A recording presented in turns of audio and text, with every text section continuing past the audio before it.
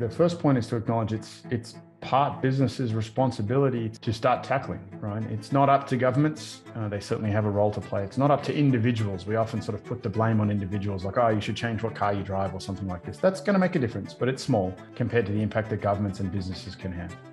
We've had employees that have lived through already climate-driven disasters, whether they be bushfires in Sydney, freezing in Texas or California or the Philippines. And as a leader of a business, part of my job is to keep those employees safe. I think the important thing for people to understand is that the next decade makes all the difference. The urgency has never been more acute.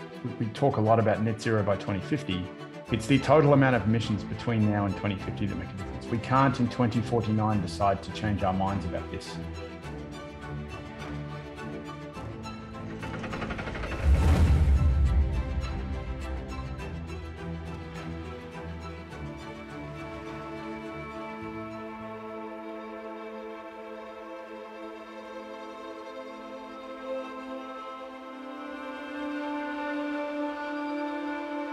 So back in February, Texas experienced a week of snowstorms. It first hit us in the middle of the night. In the morning, the apartment was below freezing.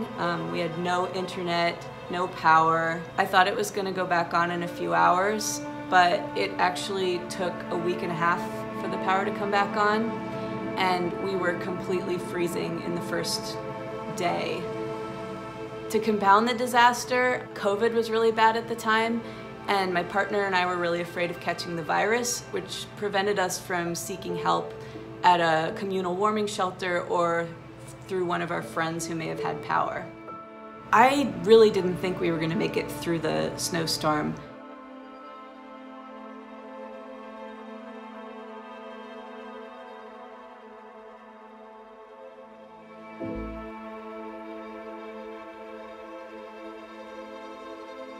It was actually terrifying, and then the power went out. From where I'm staying, I can see trees swaying, and a couple of them actually got uprooted. Just need to look at my family, but I'm also the site lead for Manila, where I will do everything to actually message them. It's quite scary if no one replies to you, right?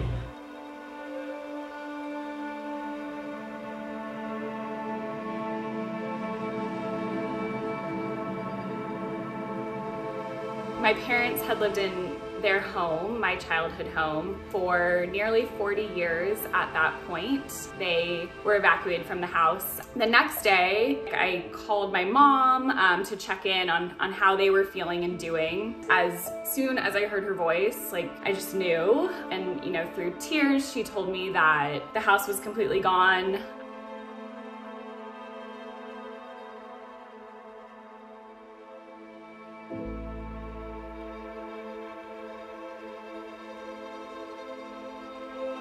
There were, bushfires everywhere. The fire front just arrived, and it was intense. Basically, on the other side of the road to us was just on fire. The trees were all engulfed, the fences were on fire, everything was just burning, and there was nothing we could do but just sit in the truck and just wait for it to calm down. And then once it calmed down, kind of jump out, put out the spot fires, and there wasn't much else we could do. Certainly it was kind of weather we haven't seen for a very long time, and it was driving some pretty extreme fire behaviours. It didn't feel real in that moment. Felt really sad for the memories I had there. You think of all the random diaries and photos and yearbooks and those irreplaceable items. It almost feels like a loss of identity. Out of 280 people, we were able to contact 270. Atlassian wants everyone accounted for. So what we did was we sent out everything they need. We sent everything. So anything that we can actually give the employee in terms of support, Atlassian, went all out. Atlassian was the one that helped us out of the situation. I was very close to giving up hope, and they'd found an Airbnb 5 minutes away. They booked it for us, and we were able to get there, and there was heat and running water. It was the most intense relief I've ever experienced. The company saved our life. I think my message to other business leaders is, heed the call. We're used to it, but we shouldn't be used to it, because it's different now. It's more of your social responsibility. Everyone does need to come together, businesses, governments, everyone, to create like real systemic change. You are in a unique position to really think about what you can do as a company to protect your employees. I think the last thing for business leaders and industries to acknowledge is your business's future, no matter what industry you're in, depends on you reducing emissions. And the largest economic opportunities for industries, governments, and countries are in the decarbonisation of the world over the next 20 years. If you're not invested or proactive in decarbonising the entire world, you're probably not, as a business leader, taking advantage of the best opportunities in front of you. And the cost of acting now is a lot less than the cost of acting in the future.